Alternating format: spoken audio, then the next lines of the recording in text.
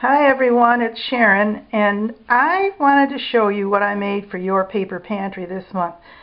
I was just going to take pictures of them, but then I decided I'd send on a little video of the items that I've made. And this is my ATC card going out to Natasha today, and she wanted us to do something with orange and yellow, and what you do on vacation or where you travel or something like that.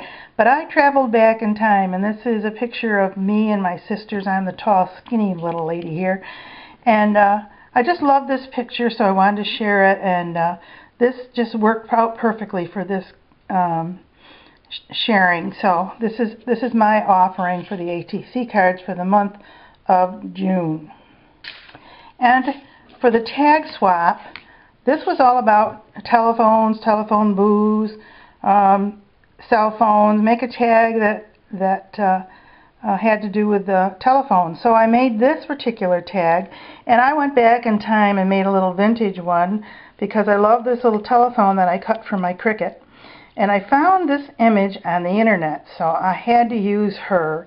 Because when I was young, you picked up the phone, not this phone, but a different phone, and they would say, "Number please," and you would say 895. That was our number in Baldwinsville. And then this is a paper lace doily and a little flower with a tiny little stick pin in it with a charm.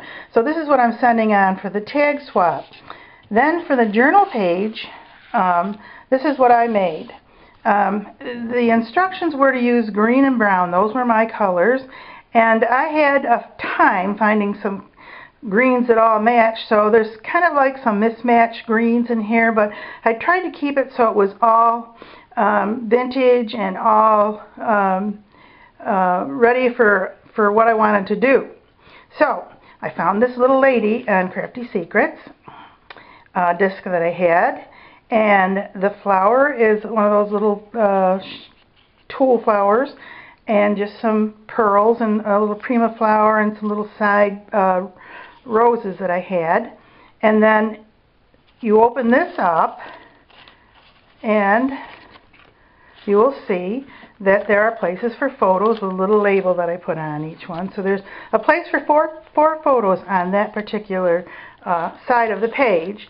Then in the top it said that we had to do a tag for each page, and so I made this tag, and it's just a plain old tag that I made out of brown and green and some journaling places, or you could put a picture there, and this just slides in the top of this particular page right in here.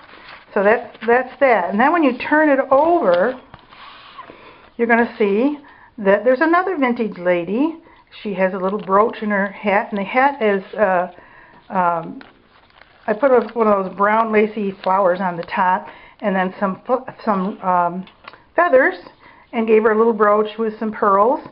And this also came from Crafty Secrets. And you can see that the greens, I had a hard time with the greens to have enough paper, so that this time I used a vintage photo around the sides and everything so that everything would blend in. This particular folder, you've all seen these, opens up and you can hold 9 pictures in this folder. So I think this is really cute. And a lot of real estate for pictures. And here are the tags for the page. And that just says memories, and then there's a little envelope here that you can put mementos in or whatever. But anyway, these are my pages, and this is my items that I'm sending out to Your Paper Pantry today. I had a lot of fun doing it. I hope you all join sometime, and God bless you in this day.